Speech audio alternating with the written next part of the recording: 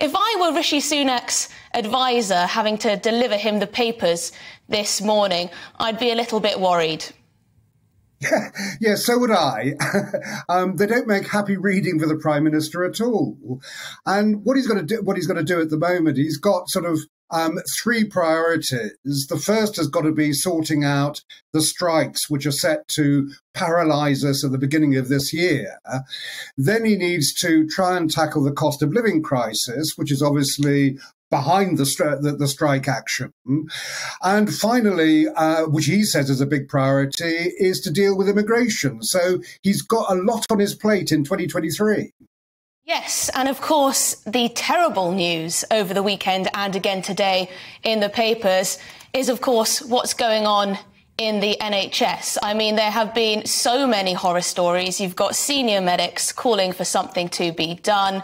It does seem like we're very much, we always say this every winter, the NHS is in crisis.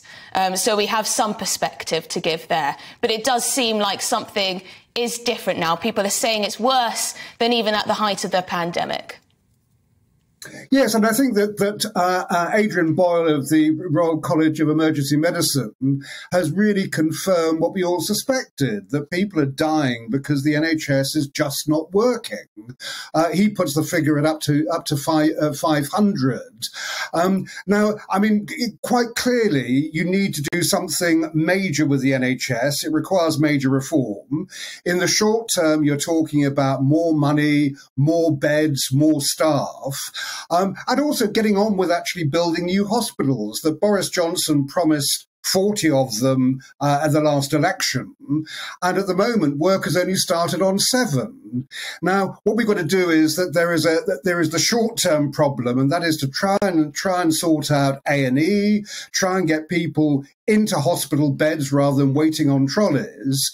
And then we've got to look at the long-term solution. What do you do about the NHS going forward? Because it's just not working at the moment.